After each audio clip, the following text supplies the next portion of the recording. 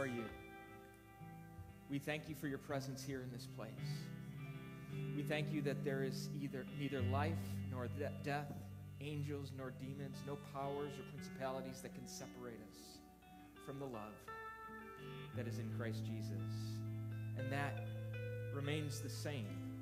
No matter what's changing around us, your word tells us you are the same yesterday, the same today, and forever. And Lord, we are so grateful for that. And we want to adore you and honor you in our songs, in what we do and say here in this place, and when we leave this place today. May everything we do be a reflection of your self-sacrificial love, Lord God. We pray all these things in the name that is above every name, your Son, Jesus Christ. Amen. Amen. Please be seated. Good morning, church. Good to be with all of you this morning. All right, so today, what we're doing is we're going to be wrapping up a letter that we've been examining over the last several weeks, a letter that was written by the Apostle Paul to a group of Christians, a struggling young church in the first century city of Corinth. And if you've been following with us at all throughout this series, you know that Corinth was a highly immoral city. It was a sexually charged city. It was a city that was obsessed with personal liberties and freedoms. Sounds, I don't know, a little familiar, right? To say the least.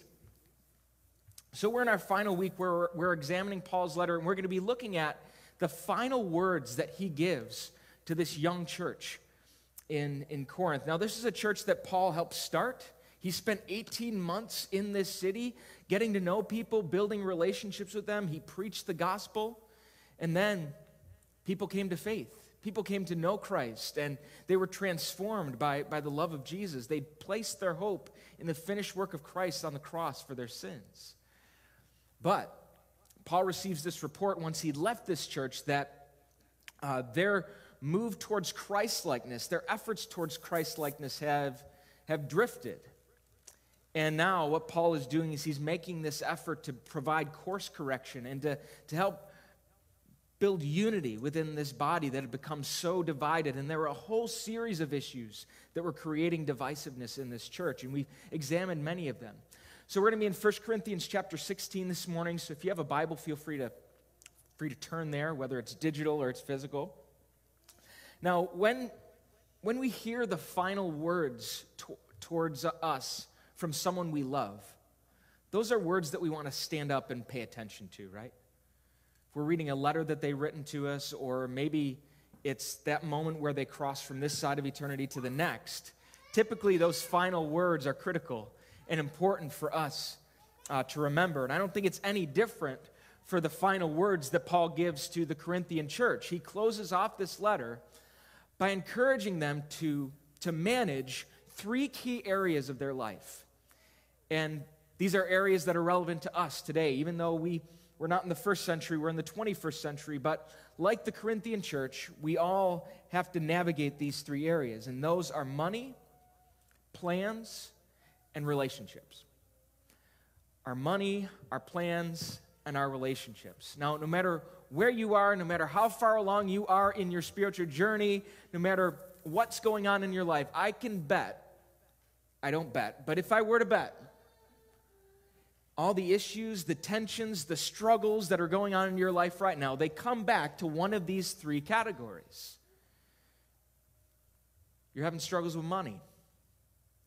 Plans aren't going the way you thought they would go, they had hoped they would go. And that's been the theme of 2020, right? Or your relationships are struggling. It's difficult. It's challenging for you, right?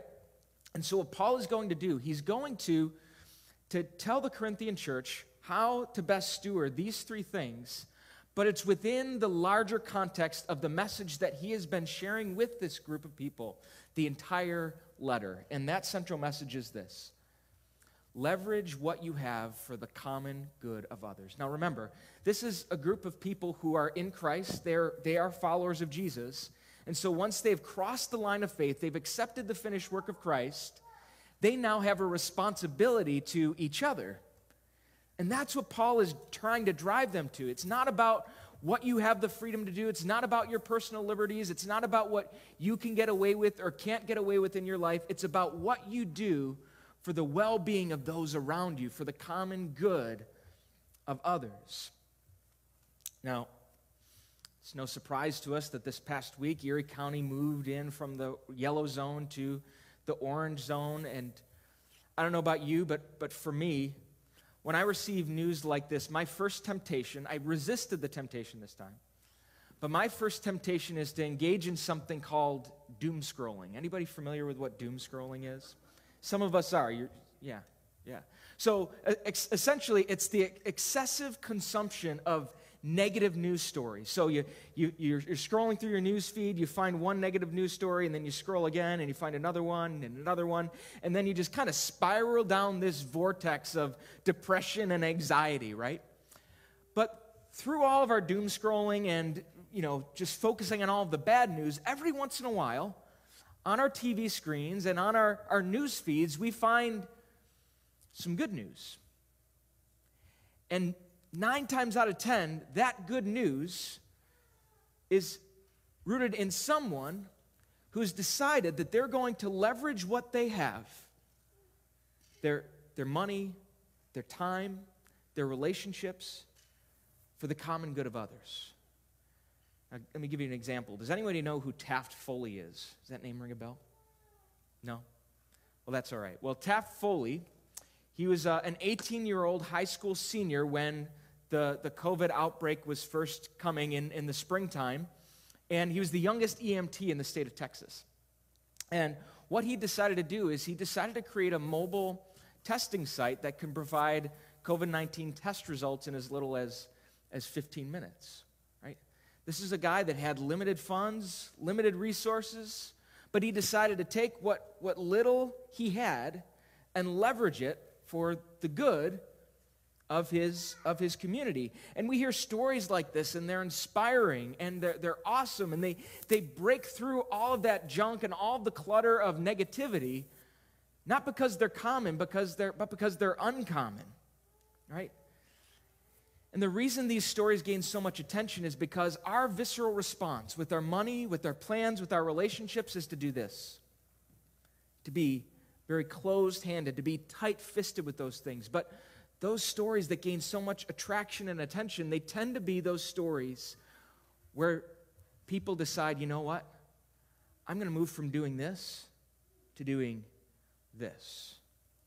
Now, I don't know this young man's faith and where he is there, but I think this is a beautiful picture of someone leveraging what they have for the common good of others. And so the question is, how do I leverage my money, my plans, my relationships for the common good of others?